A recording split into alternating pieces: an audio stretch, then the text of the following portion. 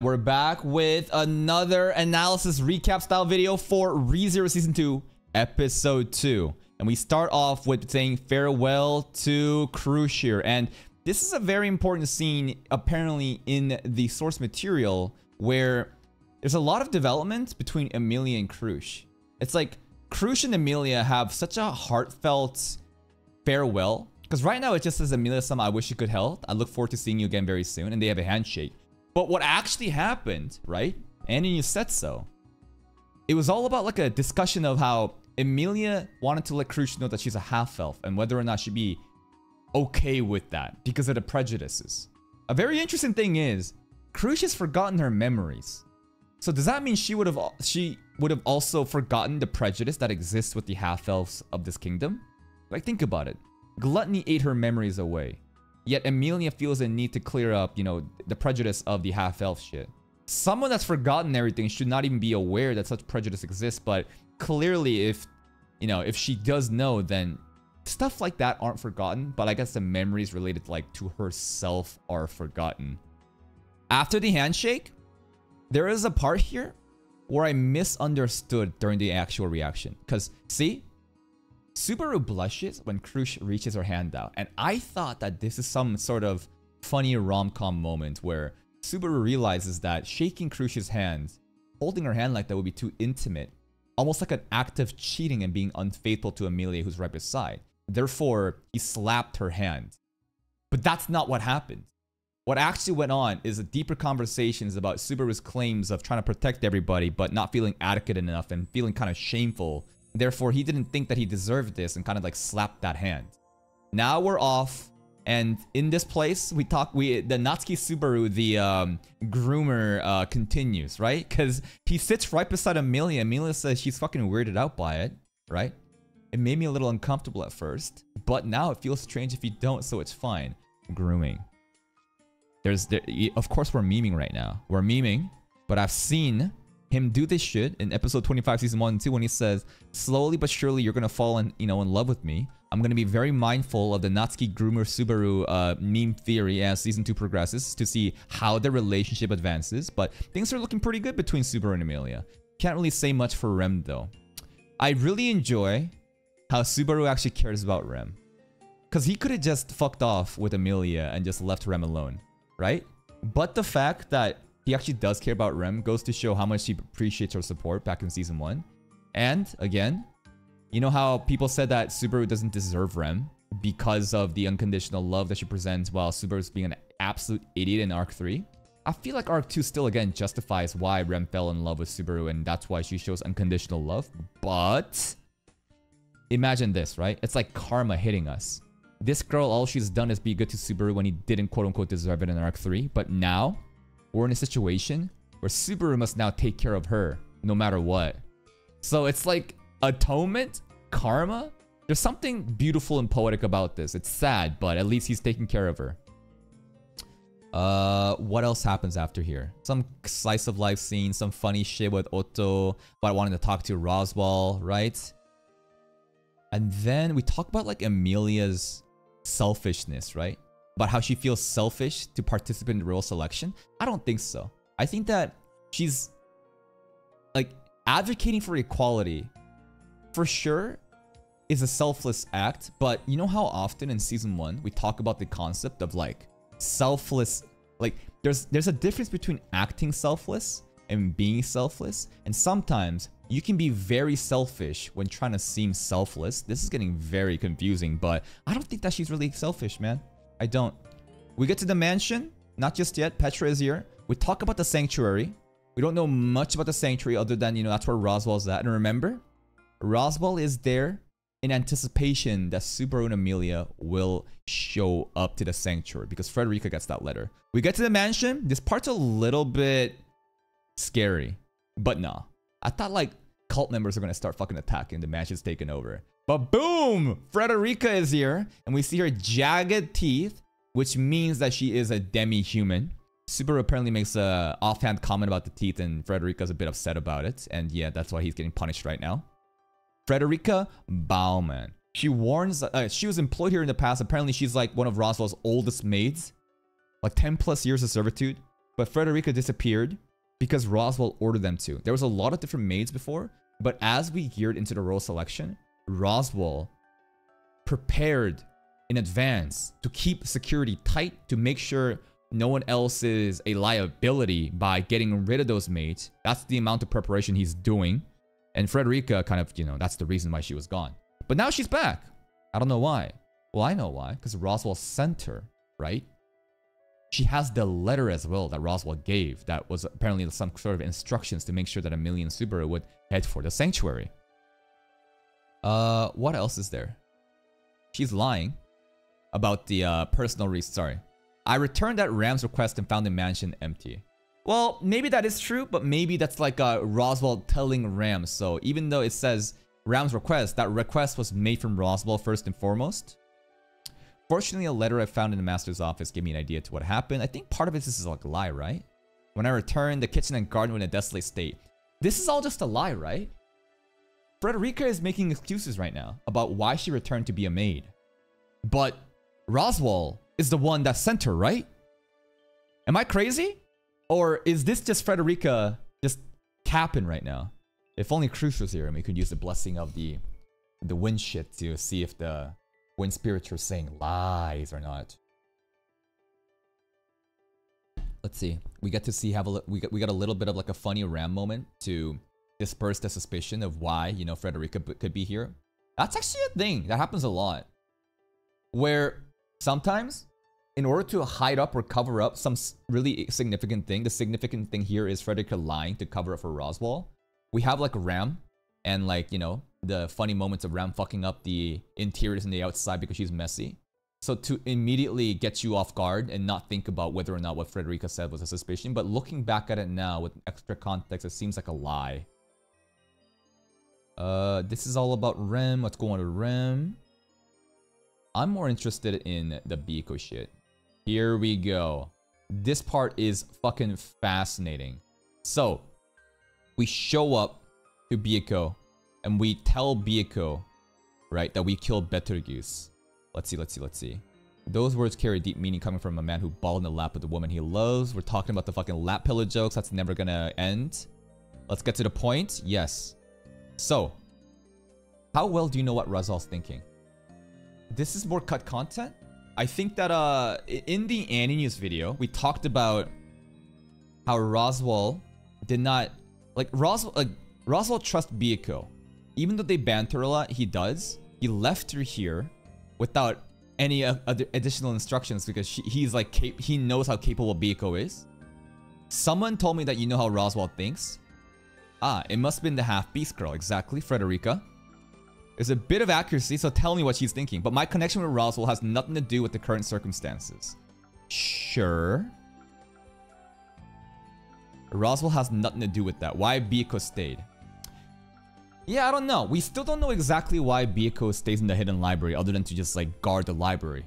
But what is she guarding against? What is the contract that Biko made with Roswaal? I'm not really sure. Were you and I just giving him too much credit? Thinking he wouldn't go up against the witch's cult with no plan. So this part. So let's think about the Roswaal shit. So now this is my leading theory. My theory about Roswaal and why he acts so different. Different to what I assume his character being. What is his character? Preparation. Cautious. Cunning.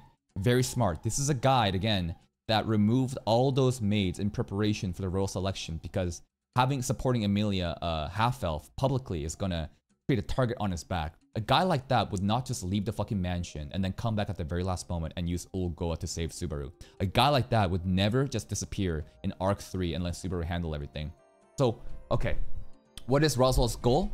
The goal is to make Amelia queen so he can slay the dragon. But he was happy when Subaru showed up at the kingdom and fucked everything up, right? So I'm like thinking back then again, I thought like my theory was Roswaal sees Subaru as such a liability. That's why he allows Subaru to embarrass himself to this degree to get rid of him.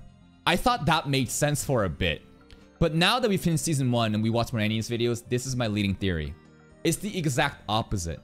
Roswaal does not see Subaru as a liability. Roswaal sees Subaru as an extremely reliable tool. I believe that Roswaal has a similar ability to the regression powers, where each timeline he's also resetting with Subaru, and instead of him doing everything himself, because he's such a cautious and a meticulous person, he lets Subaru take the front lead, fuck up, learn from his mistakes over and over again, and when the time arises, he'll sometimes help out, like at the end of Arc 2.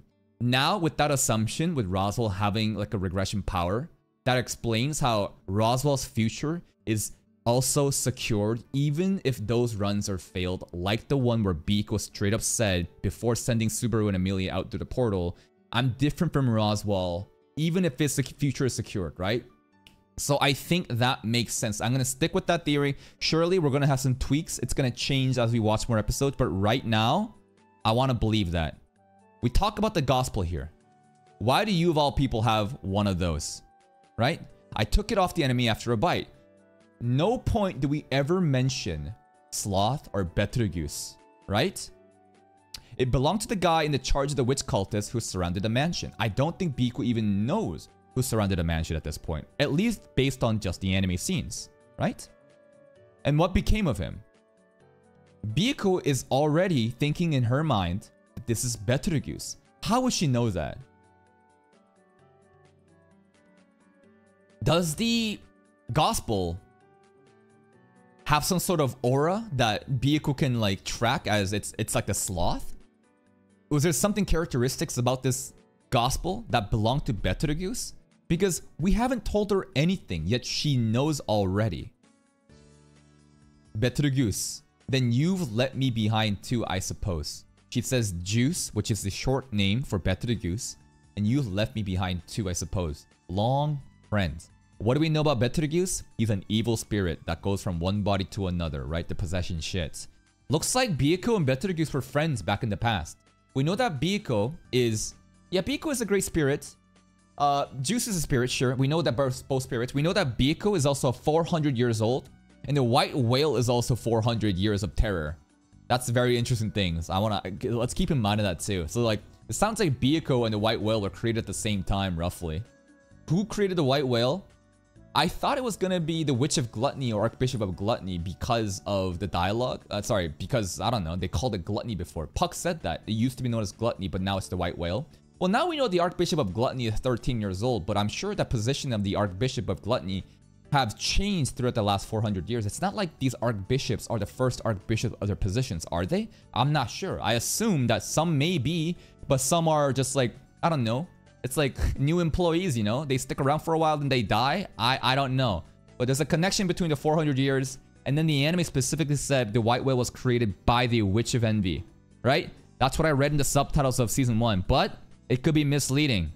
I'm not sure if that's exactly the case, but that's what the anime stated. It could be a fact, it could also not be a fact.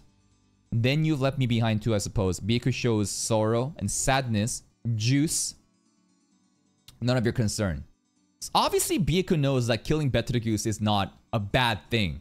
Because he's an evil motherfucker, right? That's why she's not like, oh my god, Subaru, I can't believe you did this. But at the same time, she shows sadness because it must have been a long-lost friend that turned evil or something. Anyways, if you've killed Sloth, a Sin Archbishop, what happened to his Witch Factor? Immediately jumps onto the Witch Factor, and Subaru says, Witch Factor? What? I don't know what that is. You don't know what it is? You really don't? Witch Factor, I don't. And then Biko says something very interesting. If that's the case, then why did you bother to kill Sloth? What does this imply? Simply by killing an Archbishop, Biko implies that the only reason you would do so is to take the Witch Factor. I don't know exactly what you would do with the Witch Factor, but what does it do? Well, can we assume that in order for a cult member to be promoted into an Archbishop position, you need to have a Gospel and a Witch Factor? Maybe. Am I being too tunnel vision right now and assuming that only, you know, am I assuming that every Archbishop should have a Witch Factor, but maybe only Betelgeuse had a Witch Factor? I don't know, right? There's many different possibilities of combinations happening on right now, but other than that, we don't know. But clearly, if you kill one, like, you clearly have a goal in mind to do with something with the Witch Factor. Other than that, we don't know. Does a witch give you these things, right? I mean, it's called a Witch Factor. There's an Archbishop and a witch associated with each sin. The most recent episode, we met Echidna, who is the Witch of Greed. And now we know Regulus Corneas, who is the Archbishop of Greed. What is the relationship between those two? Did Echidna give a witch factor to Regulus and then ascend him to Archbishop position? I don't know. The show hasn't told us enough. But witch and an Archbishop shares a sin. There's a witch factor involved, so one could assume that a witch is the one giving these people the factors to become an Archbishop. I'm the one who wants to know what he's thinking, don't we all? All the answers you seek lie in the Sanctuary, I suppose. Great, now we have to go to the fucking Sanctuary to get all answers, even though Biko knows. And this part's really sad. Roswaal's intentions, the meaning of the gospel. Well, I thought I do know the meaning of the gospel. Based on season 1 and the dialogues of Betelgeuse, sounds like the gospel is like a guide, a manual, some sort of script, some sort of advices that Betelgeuse follows to help for the day of the ordeal. And he specifically refers to it to see if Natsuki Subaru potential position of pride has shown up in the script. But he says, my gospel has no account of you. Multiple times he makes this reference about some events happening that he didn't, foresee happening. Thus, the gospel is somehow supposed to be a guide for that. Beyond that, I'm not too sure. Roswaal's intentions, the guide right now, my leading theory for Roswaal's intentions is he can use regression similar to Subaru. Maybe it's not regression, but something else. But still, he uses Subaru as a tool to launch just as a lab rat, right? Subaru is a lab rat to fuck shit up. Maybe he figures something out, and then Roswaal being so cautious then follows up if he realizes that this is a successful run. That's what it seems like right now. And then answers about the witch factor. I don't know. A witch gives a potential candidate of a cult member the witch factor to become an archbishop, and then that's it. This part is really sad with Biko, man. Biko doesn't want to tell us. Biko has the right to refuse to tell us. When was the last time we heard about a right? Regulus. Regulus saying shit like, this is my right! Freedom of speech! I think that the Regulus conversation is different from the rights that we're talking about. Maybe there's some connections, but the Regulus conversation was apparently he has someone greedy would have a lot of materialistic desires, a lot of fancy clothes, money, women, blah, blah, blah. He does have a lot of women, but apparently he now can't fulfill the void in his heart. Therefore, he's decided to become like a Buddha and limit the amount of things that he owns, that the rights are something like that. I don't know. I'd have to go back to the Anus video to understand his behavior there. This part is sad. Biko gets so upset. Lil B, which is Biko, and then sorry, Beatrice. When we say Beatrice by her full name, you know that we feel apologetic and we're like, no, I didn't mean it like that. I am not a tool here for your convenience. I've never seen Biko as a tool, but Subaru interactions with Biko, it might seem like that, right? Every time we go there, we ask her, we get answers. For sure, when we made a contract with her, she protected us, and it felt like we really bonded there, but this is not that run, and I feel like we fucked up with Biko here, but hey, hopefully we can make up with Israel Lolly. Sad. Otto, always the punching bag. And yeah, Biko also stated that she's never cried. Well, at least she has cried. But it's been a long time since she's cried. And now, apparently, she's close to crying because of the loss of Juice, man. Aww.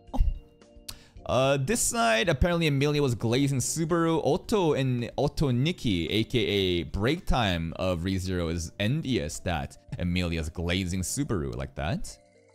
We don't know exactly the details of what she said. And then at this point, it's just all about getting more introductions to the Sanctuary, right? And right, Sanctuary of Clamaldi and how to enter it. These are all stuff that Roswaal told her to do, I'm pretty sure. Rem, we're leaving now. Rem is staying behind in the mansion. Petra is now a maid. Petra, again, the pecking order. She's right behind Patrash, I think. Petra is very confident. We've seen the break time, right? ReZero break time, Petra. She's extremely lustful for Subaru. She's extremely prideful of her own looks too. She's like, I know I'm cute. You don't have to tell me. She steamrolled Otto. You need to treat me like an adult. I do not want to treat you like an adult. You're a 12-year-old. Go away, Petra. We try to look at Biko here, but Biko will no longer show herself to us. She's gotten too mad. She can intentionally, you know, like Subaru finding Biko for sure is when Biko like isn't trying to be hidden, but now she's locked herself in, man. Sad. And then we tell Petra to like kind of look over Biko. I wonder if Petra and Biko will have some sort of friendship, but I fail to see what an ancient being like Biko will have common with this lolly other than both looking like a lolly. Now the day of the departure is upon us. We're leaving. We're leaving. This is interesting. This crystal thing is like necessary to cross the barriers, right? And Frederica also mentions 4 separate things. You now don't know the location of the sanctuary. You have the qualification. I don't know what the qualification is. Maybe the qualification is one that holds this necklace. I don't know, to cross the barrier. And then it's all about the resolve and a strong will, which suggests that there's some sort of challenges we need to overcome. Frederica mentions the name Garfield. Garfield was also mentioned by Ram as someone that she can trust in Season 1 in the cut content. Garfield is also someone that Roswaal doesn't apparently get along with. Garfield is someone that's going to be very dangerous to look out for, so... Alright, let's be careful of Garfield. Is he going to be a cat? He has to be a cat, right? Garfield. Orange cat. Lasagna. Surely it has to be a reference. And remember, look out for Garfield. Alright, this is not a duel. Usually when you throw a white handkerchief at somebody's face, right? That's like a duel, but this is different. What was specifically this? This is like a good luck charm. It's an old custom performed as a prayer for safe travels. You gotta return it, right? You have the white cloth, and after the journey, it's gonna get dirty, right? Then you bring it back. And it's like a good luck charm, some sort of tradition, a prayer, safe travels. Thanks, Petra. We'll return it. We put it on our wrist. And Petra also has her own. She goes behind Frederica. Very cute. Very cute. This sudden rebellious face is making me sad. I don't think this is like a rebellious thing of more like she got too like She became a little bit too aware of the action she was doing, right? And maybe embarrassed herself and got behind this, my interpretation at this point. And here we go. Hope you have a good journey. This is her, you know, stained cloth as well. The white cloth right now. Goodbye, Subaru. And the letter. Boom. The letter here. This is why Frederica was lying when she said that, oh, I just have to come to the mansion to take care of shit. Well, that's probably true. It's a half-truth, because she didn't tell the entire truth. Of course she's taking care of the mansion. But Roswaal sent her with this letter telling what to do, right? So, again, more data to suggest Roswaal knows exactly what he's doing. He's a master puppeteer here. Everything is intentional. Everything he does in Season 2 and Arc 2 and Arc 3, all of him being AFK, these are intentional things. Trust the process. He's a big brain. This part's really weird. Well, before we get to that part, Puck is gone now. Why? Is Roswaal the master though? I'm willing to entertain random conspiracy theories, but don't you think it's a little bit unreasonable for a maid who served Roswaal for 10 plus years, someone that also is at the sanctuary right now, a letter and she says master, like, who do you think master is? Petra? Regulus?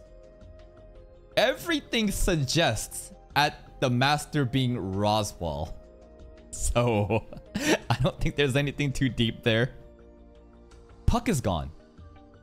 Puck is gone right now. Why? I don't know.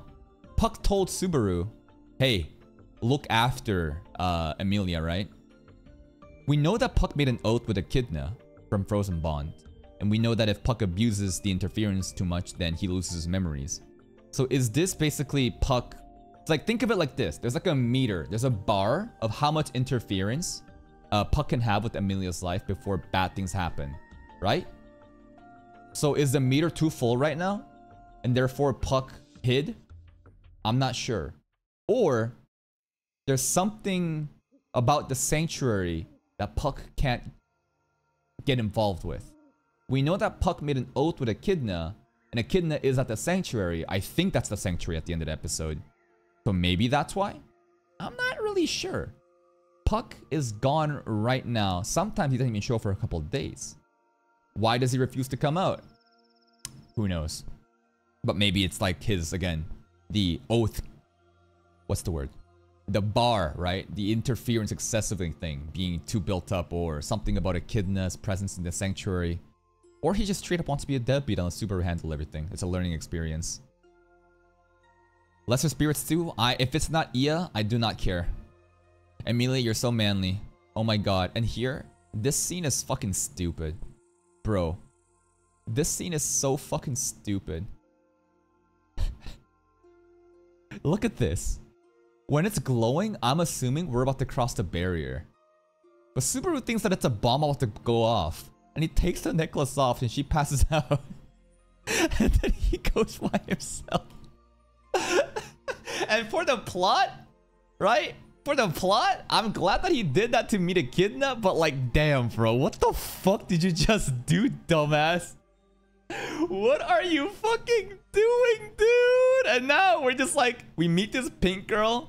She was described to be a doll, according to Annie News. A doll-like thing is apparently what Subaru thought. Because of its kudere-like appearance, I'm gonna assume that it's a fucking puppet then with the soul implanted on it. It's got a pointy ears like an elf too. Is this an elf? Maybe. A doll elf? Who knows? Those ears. Are you an elf? Runs away and then leads us to these ruins. Is this the sanctuary? Are we already in the sanctuary? I don't know, man. But when we go in there, Echidna voice. The same voice from Frozen Bond, right? The same voice like Frozen Bond talks, and this is the person that Puck made an oath with, right? She immediately identifies that Amelia is the root of Subaru's desires, or at least that's what it seems like, right? If we think about the driving factor, it's all about Amelia. So Echidna knows of Amelia then, based on this dialogue, and she entertains Subaru and brings him in. We are in the Windows XP realm, domain expansion. Echidna is there waiting for us at the tea party. Witch of Greed confirmed. And in the trailer, there was a bunch of bodies that were on the ground, just absolutely butchered on both left and right side. Just corpses bleeding out. Everybody dead. Roswaal dead. Everybody we know just all fucking dead, leading up to Echidna. Wonder what the purpose of that imagery is, but that's pretty much it for this one. I'll see you next time.